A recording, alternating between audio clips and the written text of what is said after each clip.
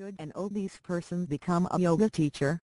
There seems to be a stereotypical view of what a yoga teacher should look like. Worse yet, there seems to be a preconceived notion about what a yoga teacher should weigh. There are many reasons for this.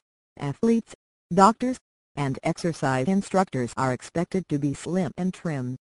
Hatha Yoga teachers are also expected to be role models of good heath.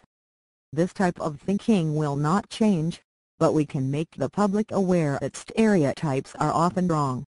Most of the adult population in the West is overweight. Some yoga teachers also fall into this category.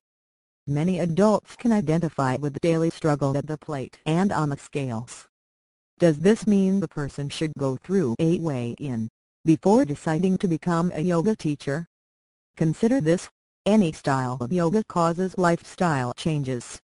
Yoga students and yoga teachers make gradual changes that result in weight control. These are not the changes of instant gratification that we are so familiar with.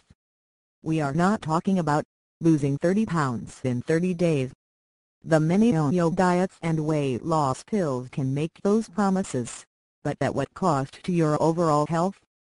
Life-endangering weight loss products are a waste of money and an insult to your intelligence. Then again, teaching most people to drink more water, eat more fresh fruits, fresh vegetables, and whole grains is not as easy as showing them the new ultimate diet pill. The yogic diet has been around for thousands of years, so it's old news. Remember the saying, out with the old, and in with the new. People fall for the new and improved, more than old and proven methods, until the hard data comes in. This is why people who said Hatha Yoga was just another fitness fad were terribly misinformed. Yoga was around long before the Shaolin Temple, and yoga influenced the health maintenance of the Shaolin priests. Kung Fu was then created within the Shaolin Temple, but the relationship to yoga is still apparent. The exposure of yoga to the West is only centuries old, but the pilot's method is one more example of a Hatha Yoga spin-off. This is not meant with disrespect toward any health maintenance system, but most of them have origins in yoga. In the West, yoga teachers have a responsibility to be role models for physical health. Therefore, if an obese yoga teacher lost weight at a safe rate, that is a good thing. A yoga teacher who takes positive action is a good role model, especially since yogic dieting methods are sensible, safe, and proven, in comparison to the many fad diets that come and go.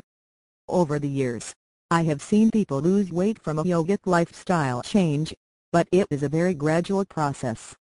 Lifestyle changes, like yoga, also result in weight loss that stays off. Getting back to an obese person becoming a yoga teacher, does the public feel that he or she should go on a diet first? We are all guilty of classifying and itemizing, until it affects our perception of reality. Tolerance is a daily challenge for all of us. Should an obese person become a yoga teacher? There seems to be a stereotypical view of what a yoga teacher should look like. Worse yet, there seems to be a preconceived notion about what a yoga teacher should weigh.